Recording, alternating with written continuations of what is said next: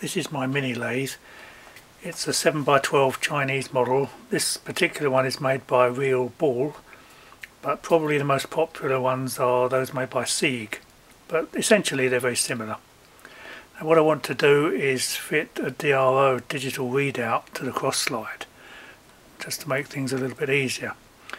Now, you can buy kits to convert these to digital readout, but the problem with them is, apart from the expense, is that they are rotary encoders. So you will need a rotary encoder and a longer lead screw, but you still have the problem in that they don't take account of backlash. So what I want to try and do is fit a low cost digital readout which directly acts on the cross slide and is independent of backlash. What I want to do is try and adapt one of these.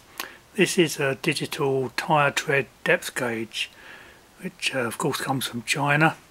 You can buy them on eBay for £5 or less, and basically they are quite an accurate measuring system. They will measure in inches or millimetres and have an accuracy, or at least have a resolution of 1/1000th of an inch or 10 microns. So before I start, there are a couple of things that we need to do to adapt this to the use. First thing to do is remove the battery and keep it somewhere safe.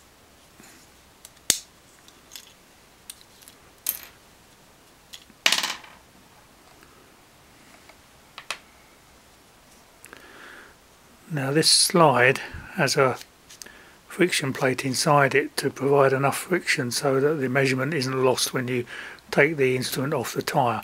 That needs to go as well. Remove the sticky label on the back.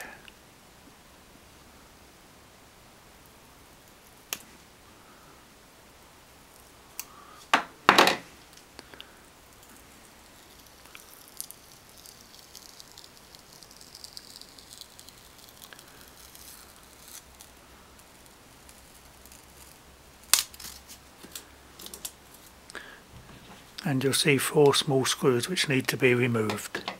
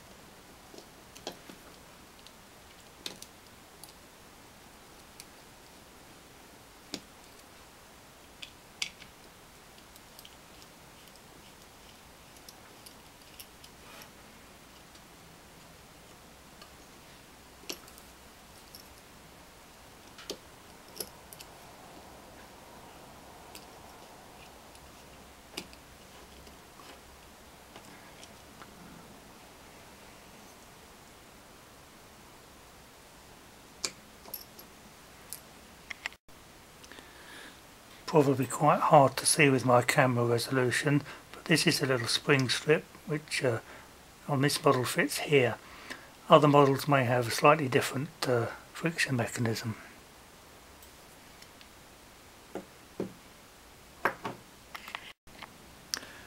While you have it in pieces, you could take the opportunity to clean the adhesive off the back of the instrument, and also you can cut off these lugs, which we don't actually need for our purposes.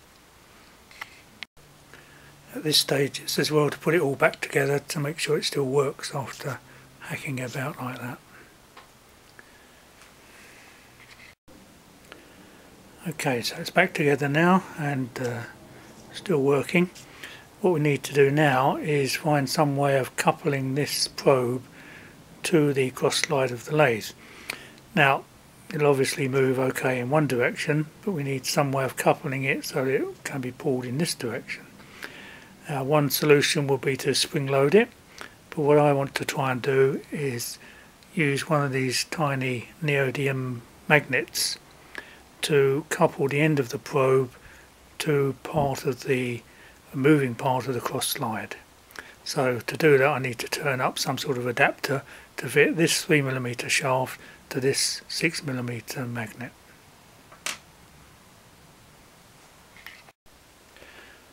Okay, what I've done now is turn up a little brass adapter here, which at one end fits onto this probe and the other is recessed to take the 6x3mm magnet. So now when the thing moves, it's a bit stiff at the moment, but I'm sure it will free up a bit. So we've got 20mm of movement here, which I think is probably more than ample for what we need. So all I need to do now is find a way of attaching this part to a fixed part of the lathe and this magnet linked onto a moving part of the cross slide. Now with these DROs it's important to mount them out of the way of cutting iron and swarf and so on. So what I'm trying to do is make a mounting which will position it here so that the DRO part sticks out of the front of the lathe, but of course clears the wheels and so on. What I've done with the DRO is stick it with epoxy resin onto this small steel plate. On the back of the plate I've stuck a very small bar magnet. Small but extremely powerful, it's an neodymium magnet. So that mounts on the static part of the cross slide, and for the moving part I've made this small bracket out of 1/8 angle, and again there's a bar magnet cemented on the back of that. Right, first I'm going to wind the tool up so the tip of the tool is just touching the centre, like so. Then I'm going to fix the bracket to the moving part of the cross slide. Now,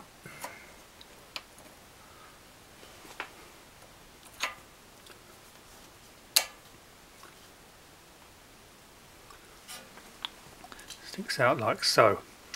Now I can take the DRO itself and mount that, moving this all the way out. That on there, so that the magnet touches the bracket. Okay, it's now fixed. Okay, with everything in position you can see now how the DRO changes.